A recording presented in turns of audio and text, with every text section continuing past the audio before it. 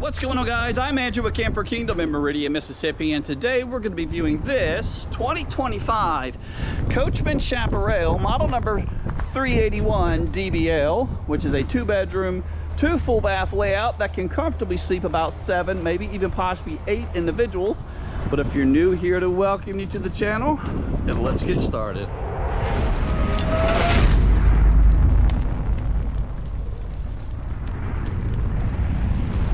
So we are going to start on the inside and then step back out, touching on a few of the exterior features. But this thing showed up and I just could not resist quickly grabbing the camera before getting the pictures of it. Sleeping on board for possibly 6 individuals, but notice in the back you do in fact have a loft area, so maybe 7 or 8 depending on the size of your guest. It's of course going to be climbing all the way to the top. The main body construction is only 96 inches wide, but the dual opposing slides right here between your kitchen and your living give it the appearance that is much larger than it really is. And by the way, I love the kitchen island in the middle. I'm a big cook, and of course the transition from the island over to maybe the coffee prep area just seems to work out nicely for me. Slide box here in the living area, you're looking at 6'3", so just be a little cautious if you're maybe standing up in the slide. Thomas Paine Collection theater seats. These are also going to be manual with the pull handle here, and there's also additional storage going to be found inside the center. Breeze windows on board the slide. All the windows you see are in fact breeze windows, and they're trimmed out with those black roller shades. Solid surface countertops here in your kitchen. Let me get you turned around this way, give you a pretty good view of your kitchen. That's going to be an 18 cubic foot Furrion fridge. It is in fact 12 volt, and speaking of the 12 volt system, there is a 190 watt solar panel found up on the roof that keeps the house battery nice and charged, which by the way is running the majority of your camper, all the 12 volt especially. But when it comes to these RVs nowadays, just about everything runs off of the 12 volt system. From the fridge, your awning operation, all the lights you see, even these slide operations, your awning, I think I said the awning, the spark that goes to the on-demand water heater.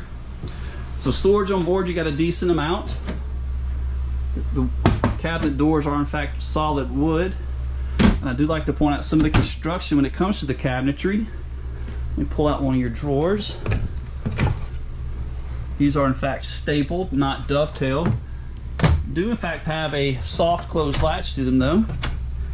And there's under the sink, single basin under mount sink with a residential type faucet. Overall pretty nice living area. You do in fact have some additional storage right over there above the sleeper sofa. So this will let out, giving you sleeping for about 2 more people. I'll try to maybe overlay another video showing you exactly what that's going to look like. And this will be what it looks like whenever you're enjoying the 50-inch TV. By the way, that's an electric fireplace. Those do produce about 5,000 BTUs of heat, but you can just turn the heat off and utilize the lights. This is your Furrion sound bar, but utilize the lights maybe to assist your guests with who are maybe sleeping here in the living area. So my favorite part of the coach is going to be the front. This camper resembles a lot like, I think it was the model 375 BAF, and that particular one had several bunks in the front, but this one's going to give you a queen size bed. You do in fact have no washer or dryer connections on board, but you have a ton of storage. Come around and show you that. I'm trying to give you the far out view as I can, avoiding getting too much in your view. You do in fact also have storage under the bed. Check that out. That's pretty cool actually. Well, I'm not sure what you would use that for, but that's kind of nice. What do you guys think? Let me back up and give you a better view. Pretty cool. So also on board, you have 3 total air conditioners, which by the way, all 3 can in fact work at the same time. This is the first bath for your guest. That's going to be a porcelain foot flush toilet, thermofoil countertop, your bathroom medicine cabinet, Plastic sink, plastic faucet. So stepping upstairs, once you are up here, your ceiling height, you're right at 77, 78 inches. That is a smaller miniature tub. You do have the skylight for some additional room. So not too bad, actually. I'm a pretty big dude. I think I have plenty of room. Let's go ahead and make our way back downstairs though. Bedroom number 1. Thermostat number 1. So 3 total air conditioners on board. 1, 2, and the third will be in the main bedroom in the back. And by the way, yes, they all can in fact work at the same time. This is that loft area. So dimensions are right from here to the top, right at 30 inches high. And you have this attachable ladder, which shrinks down. These things are quite impressive how small it shrinks down to. But that's going to attach. It's kind of out in the middle of the floor. And again, it's going to be very, very limited height as far as who's going to be sleeping up there. I think most of this area will be honestly turned into a lot of storage area for maybe some plastic totes. So coming all the way to the back into the main bedroom of the RV, which has a king size bed. Lots of room. Check out the room to the left. You got maybe 8 to 10 inches there, but here at the foot of the bed, 1, 2, 3.5, almost 4 feet of space. Of course, it gets a little smaller here because of your full-size wardrobe closet. You do in fact have some kind of shelf. I guess you could call this a shelf for your books or maybe your phone, your light switch, and you have a USB outlet right over there. 110 outlet, I'm looking for it. It looks like you got one right over here. Raise your bed up to give you a better view. There you go. Coming around, let's look at the foot of the bed now. So if you were lying in bed, this will be your view.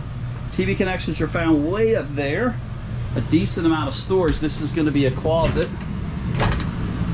You probably thought that was going to be washer and dryer connections, didn't you? It would be nice. I feel like washer and dryer connections would be nice in the model, but it does not come with any. This will be your pull out here. Those are probably at least 12 inches deep, 12 wide. Coming back to your bathroom now. And by the way, I gotta point this out. So typically when you have a loft area, getting the airflow, manufacturers don't want to admit to it, but airflow from the top of the loft all the way to the bottom of the RV is normally a problem. But look what the Chaparral brand has done. They've limited the loft area to right here, so which allows this all to be opened, which gives that air conditioner free roam of the entire bedroom, keeping it nice and cool. So that's very nice. Come around. Your bathroom has a double door.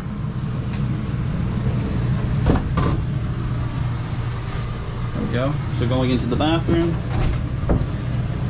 Thermofoil countertops. That's just like a hard heated plastic wrapped over that countertop material. Lots and lots of storage. Perhaps all the way around.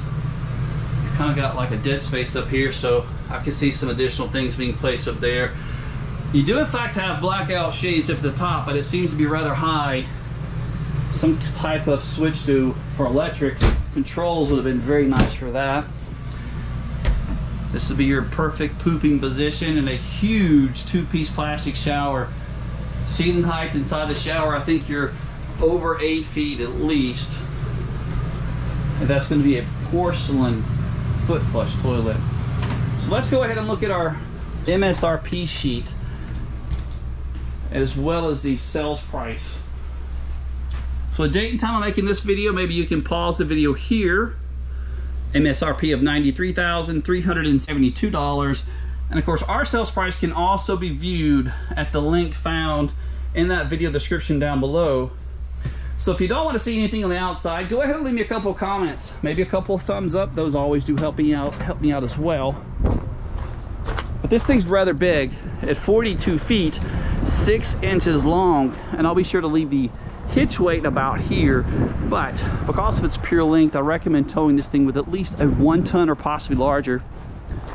You got one single propane bottle on this side, but these are the larger bottles, and you have the second on the other side. We'll end the video on that side there. Your front pass-through compartment, you're looking at possibly 1-2 feet by 1-2, maybe 2.5 feet. It's trimmed out nicely with the carpet, and this is just a quick access panel if you happen to have some issues back this way. So black tank flush, this is kind of an odd place to put it, but on your campsite of the RV, when you're done camping, you're going to bring your water line around and connect it to here. And this, of course, is going to clean out all of your holding tanks on board. 4-step entry step. Your entry door, by the way, I loved it. It was like over my head. I'm 6'2". I didn't have to be cautious of that, by the way, going in. Awning is huge, at least 25 feet in length. You've got this like bracket. Because it's so long, it has to rest on the bracket there just to keep it from flexing. Very nice LED lights. So this has been a shocker. So Brookstone and Chaparral are both made on the assembly line, and they've always been known for, you know, things like how thick their baggage doors are, and they're normally like 1 inch thick. So this is a change. It rather shocked me when the Brookstone right over there showed up the other day with a thin baggage door. So I'm not sure what's going on there exactly. You do in fact have heated holding tanks on board. This is a shot of the underbelly, and that's an LP quick disconnect right there. So if you wanted to set up maybe a grill outside, you do have connections to do so. JBL audio system, 6-inch speakers found on the outside. There's one. You've got, check out your suspension system. That's one thing that's pretty much standard across the Brookstone lineup, as well as the Chaparral. You got the upgraded suspension system. You've got a 6-point fully automatic leveling system. Your spare tire. All of your slides are rack and pinion, and this is just my opinion. This is the best system on the RV market as far as the slide mechanisms go. And look at your beefy frame. That thing is huge. That's at least a 12-inch I-beam. Very, very heavy RV, I can definitely tell. Coming around to the back wall, you do in fact have the rear mounted ladder, your blindside camera prep for 3 different cameras. You've got one back here on the back, 2 will be on the blindside markers. You got the 4x4 tubular bumper, good place to store your sewer lines once you were finished camping. And you do in fact have the receiver, and it says not for towing, low capacity of only 300 pounds. So tankless 60,000 BTU on-demand water heater. This compartment here is what I call the water management area, 1/2-inch thick baggage door. Your water lines will come up through the floor, connecting to sewer water connection. This is your winterization if you decide to do that. That's still shocking. Sewer connections on board, you do in fact have 2 different ones. You have one here, and you have the pull handles located right above it. Rack and painted slides.